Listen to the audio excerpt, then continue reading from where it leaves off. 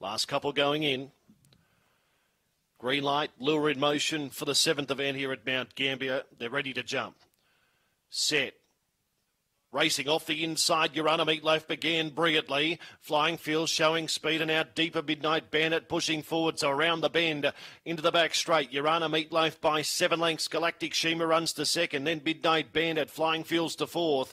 Born Rose back second last. Bungalow Yvonne whipped him in. Off the back they run. Urana Meatloaf out by 4. Here's Galactic Shima on the scene, charging through along the inside up to the bend. Galactic Shima dashed through along the inside, took the lead. Midnight Bandit coming at it, but Galactic Shima beat Midnight Bandit. Third will be Born Rose.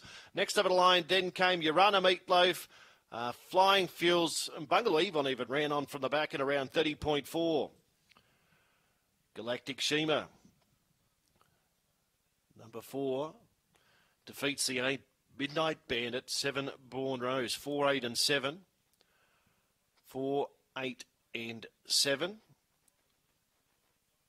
30.46.